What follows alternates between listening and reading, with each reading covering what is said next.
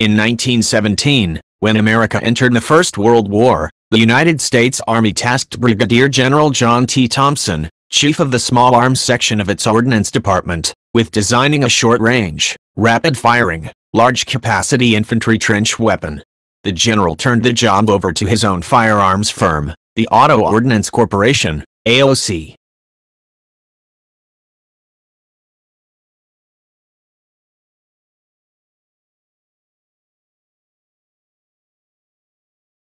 Thomson and his team determined the .45-inch automatic Colt pistol cartridge used in the Colt M1911 semi-automatic pistol provided the most suitable rounds for the automatic weapon they envisioned.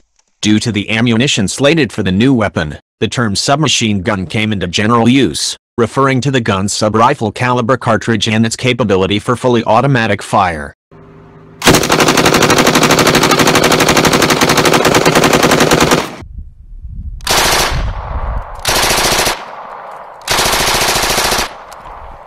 AOC manufactured the first working model, the Annihilator I, in 1919.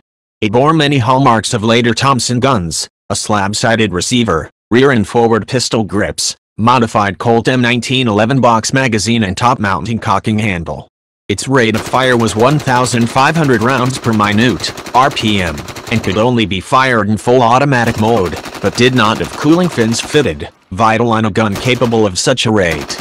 A modified version, the Annihilator II, and its variants, officially known as the M1919, soon appeared sporting the innovative Blish locking system, or sliding breeched block, a selector switch for full or semi-automatic fire, a blade foresight, finned barrels, removable front grip and a receiver machined with slots to insert the newly designed 20-round boxed magazine, as well as a 50 and 100-round drum.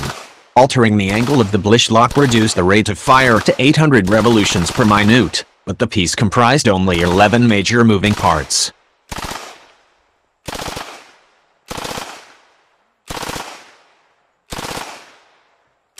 Christened by its inventors the Thomson gun and colloquially referred to as Tommy guns, General Thomson contracted with the Colt Patent Firearms Company to produce 15,000, at cost of $38.25 per gun.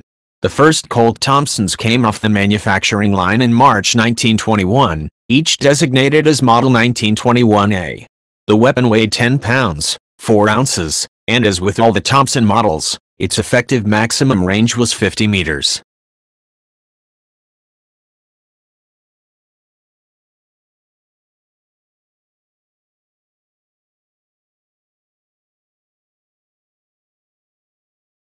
Through the early 1920s, General Thomson tried to sell his invention to European nations, but he had better success in the U.S. in 1926. AOC received orders for Thomson guns for both the United States Post Office and the Marine Corps. The Marines guarded the mail trains, which needed armed protection due to a string of violent armed robberies that swept the country in the 1920s.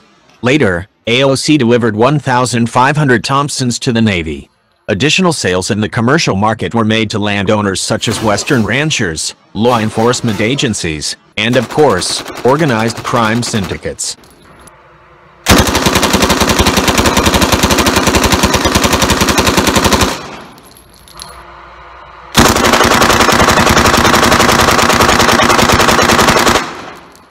A widespread lack of infantry weaponry for all armed forces in World War II prompted the U.S. Army to contract with the new owner of AOC, Russell McQuire, for 20,405 Thomson guns, now designated the M1921A1.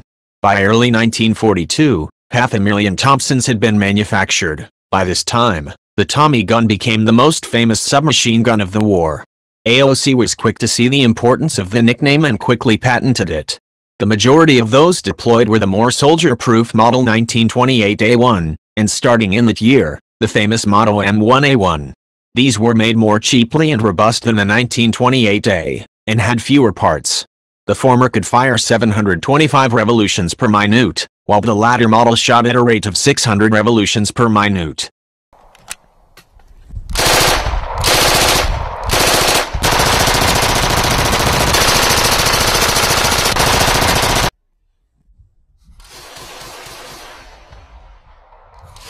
As the only submachine gun in its inventory, the Tommy gun was used by the early in World War II.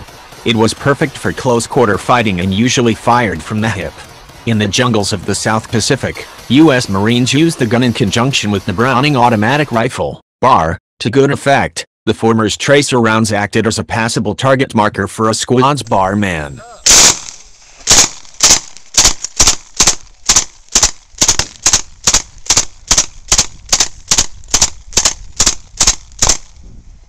British commandos and US GIs in Europe both liked the Tommy gun for its rugged dependability and knockdown firepower, and it was certainly in the fighting across Europe that the Thomson excelled. It worked best in a temperate climate, and proved its worth many times over in the house-to-house combat of Italy and northwestern Europe.